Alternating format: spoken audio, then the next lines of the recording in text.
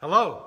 Today I am sitting with Pastor Doug Yauger, and we are sitting in the Calvin United Presbyterian Church of Scottdale, PA. Thank you for taking time out to meet with me. I really do appreciate that. Well, first off, we're in Scottdale, PA, a beautiful church, beautiful stained glass windows. Do you know about how old this church is, the building? This building goes back to 1898. The congregation goes back a few decades beyond that. Wow, you could not build this today if you had all the money in the world and all the craftsmen in the world. It is just a beautiful church. It is that. So what time are your services? Well, starting this Sunday, it'll be at 10 o'clock. 10 o'clock. Through the rest of the summer, until the Sunday after Labor Day. Okay. Normally we're 11 to 12. All right. Get that early summer start. That's terrific. So tell me about how you came to be a pastor.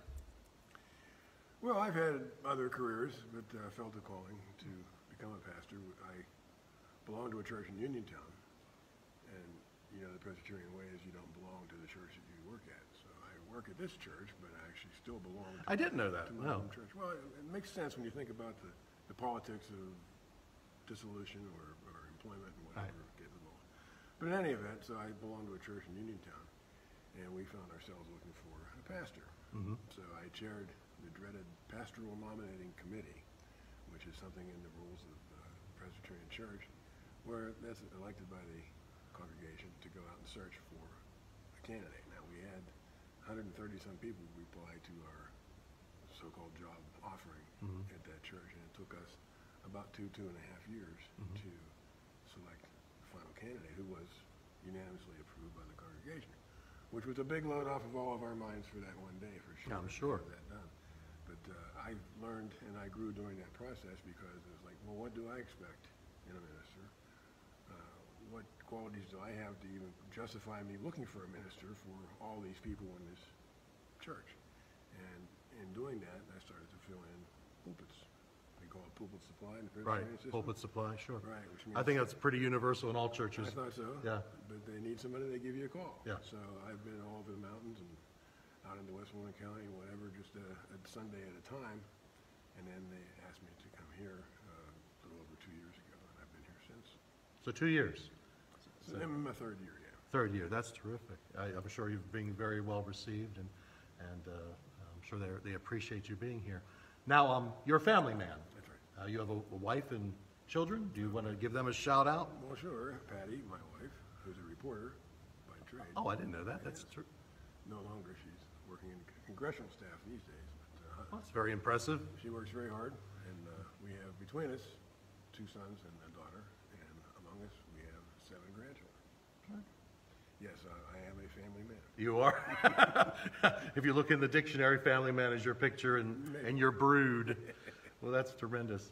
So if I were to come here on a Sunday morning, what could I expect? Are you traditional? Are you contemporary? What could people look forward to if they would come here at 10 o'clock in the summer, 11 o'clock in the colder months, here to Calvin United Presbyterian Church?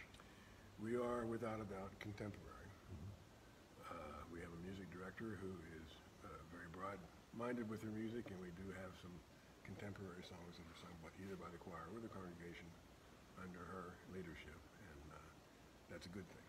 Yeah. But generally speaking, you'll find traditional hymns, you'll find the traditional order of worship, the Presbyterian way, and close by a sermon from me, and then wishing you well. Well, they save the best for the last. The best for last. Your sermon. I'll take that in the means it was given. Yeah, it was. It was given with the best of heart. I appreciate that. Well, sure. What do you think the challenges are for your church and other churches in the area, or even all the churches across the globe? What are the challenges that we are facing in 2023? The challenge is that people don't go to church anymore. You can blame any number of things, and some of them are worthy of blame.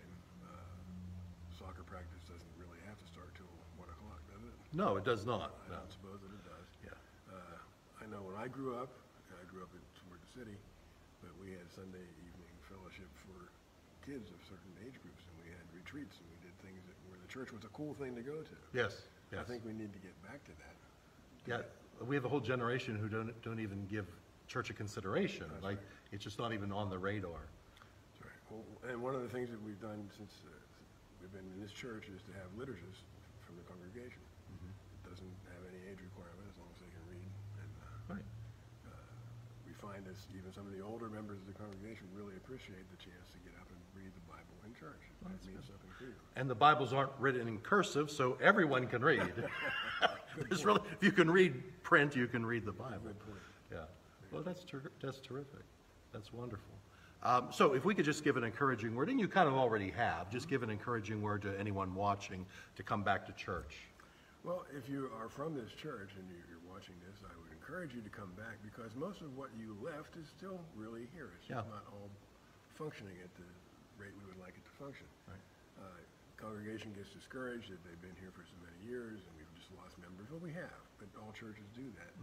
All churches these days are losing way too many members. They're falling out of favor with people. So what I would point out is, this beautiful building's still here.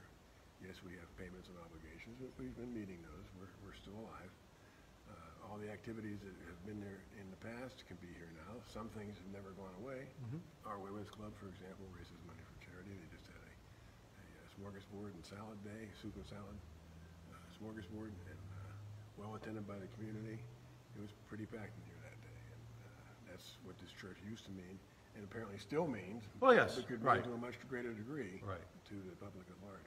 It's good for the fellowship. It's good for community. Sure, you can watch a church service online, but there's nothing, we're not to forsake the assembling of ourselves together, and we're to come together and be brothers and sisters in Christ. So.